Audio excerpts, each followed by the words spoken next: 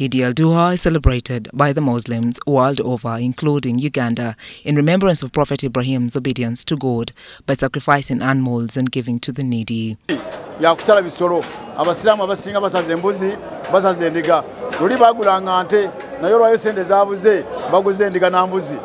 abasubuzi abaguze ebintu tubunye batono nnyo balemedde okugula ente bakirina sente leero tusaze ente tuyinza okuba tusaze ente nga 5 naye nsaze ente 2 nze nga nze omu kakasa ku bannayuganda bakozi naddala abalufula abalala simanyi naye abantu balufula bakozi wadde bakolera mu kusoomoozebwa tibingi bibanja naye olengeri olunaku lwaleero nti lwakusanyuka tetujja kwogera biki bye tubanjibwa.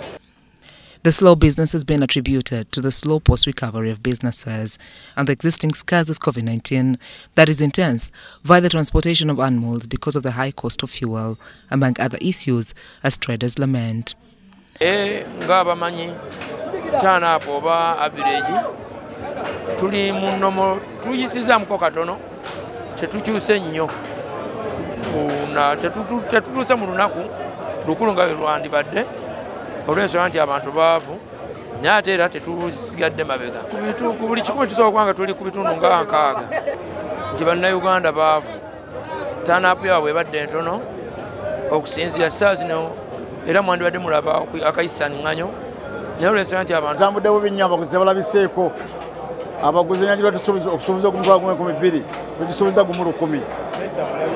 ente zinali nsuubidde nja kusala ente nga 5 nsaze ente 10 zokka olw'embeera y'abantu baavu nnyo tebasobodde tugulako nnyama olwaleero era ekyatukule tugirina tujagina ku midaala erina okuba nga nsava erina okuba nga teyiwanga ku musaayi for example nga sinsaleko matu sinsaleko mukira kyekitegeera ensolo erina okusaddaakibwa. In prices, the fewer number of slaughtered animals has contributed to the increase in the prices, with a kilogram of meat now costing between 14,000 shillings to 15,000 shillings from the 12,000 shillings at the abattoir. Sandra Kahonde, UBC News.